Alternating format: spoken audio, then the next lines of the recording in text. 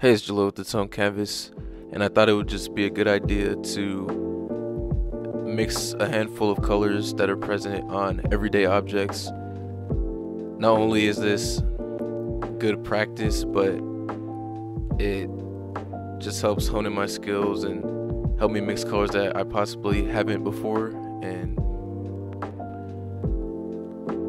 to start, I thought it would be a good idea to mix the colors from this barbecue sauce that I saw lying around, and I did so because there's that nice mustard yellow color there, which is one of my favorite colors, and there's that off-white color in the top of the label, and that rich red brown color of the sauce. So I was like, let's get into this.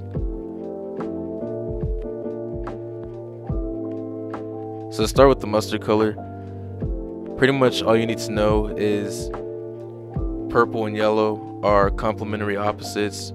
So if we're trying to go for mustard yellow, what we're going to want to do is do a lot of yellow and a little purple. Just adjust the red and the blue of the violet to get to the point where that mustard color is the temperature you need it to be, and that should be all for that. And just to confirm that I match the colors, I just brush on the barbecue sauce itself to show that it blends in perfectly with it. So for the label, there's not that much warmth to it, so I just add a little blue, put that on there, added a lot more white to lighten it up, and I was able to quickly get to that color, especially since I had already mixed that mustard color from before. I just adjusted it to match the same as the top of the label. Now I found the darker part of the bottle of the sauce to be fairly simple. I just used burnt umber and ultramarine blue because those create the darkest value, and from there all I really needed to capture was the warmth. So I just added some red, and I got to that pretty quickly.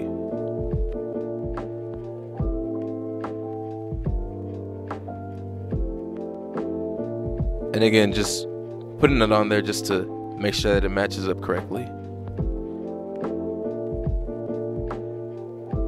Alright, so now I decided I wanted to go for sort of a more powerful color to get to. So what I want to do is introduce a new color into this, because I wouldn't be able to get to this color without adding another color into my palette. So I added a deep violet because, yeah, there's no way I was getting to that with just my red and blue that I had on my palette. This color is going to be very hard to get to because it's a strong color, but it's also a light value, which there's some give and take in oil painting, meaning like if I add white, that will kind of mute the color down and you'll lose some of that saturation. But if you add more saturation, the darker the color gets. So this was good for helping me try to get that balance.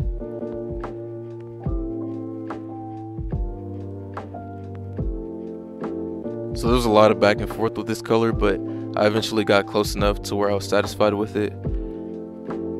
And again, I wanted to try to make it look as if it was the same exact color as it and cover up some of that lettering. Again, these are all just items that may be just around your house. Just anything's good for practice. So here I introduced another color.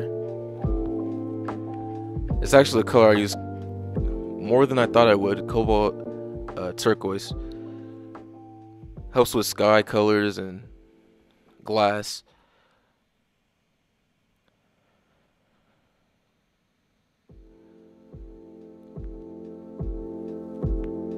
So for the bottom, I thought it would be pretty easy. I just used that color in my palette that I added that's already close to the color of that bottom of the box, but I just need a little more blue, a little more white to lighten it up, and I figured I'd be able to get to it pretty quickly, and I did.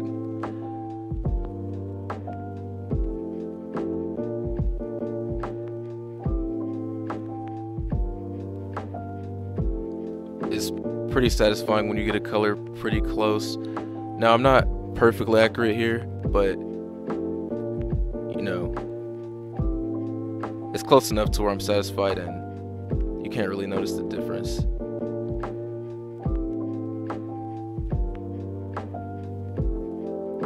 So this box had a lot of interesting colors that I thought I would go after. I'll go after that bottom green color, also the sky, and that cliff that the character is hiking on. So the sky ended up being harder than I thought it would be. It's a lot of that cobalt turquoise, but I kind of struggled at first balancing the cool with the warm. I put a little too much ultramarine blue in there, and tried to balance it back out with the complementary color of blue, which is orange. I put a little more red and yellow in there. It was too warm, so I had a lot of back and forth with this part, but again, I just did this to practice, and I was just playing around with it until I got to where I needed it to go.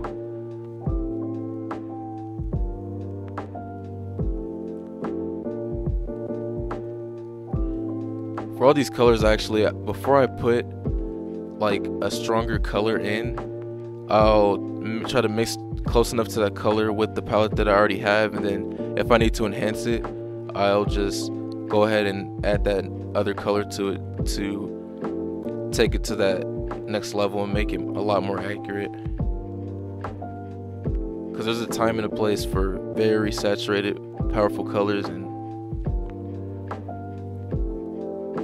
this box had a lot of those. So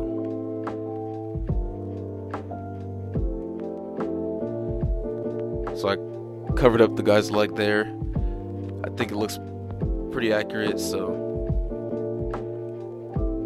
done with that. Now on to the rock.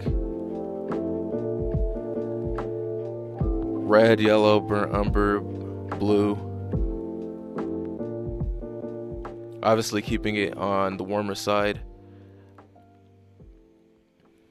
This color wasn't too hard to come by, and I just added some white to get it to the value I needed it to, and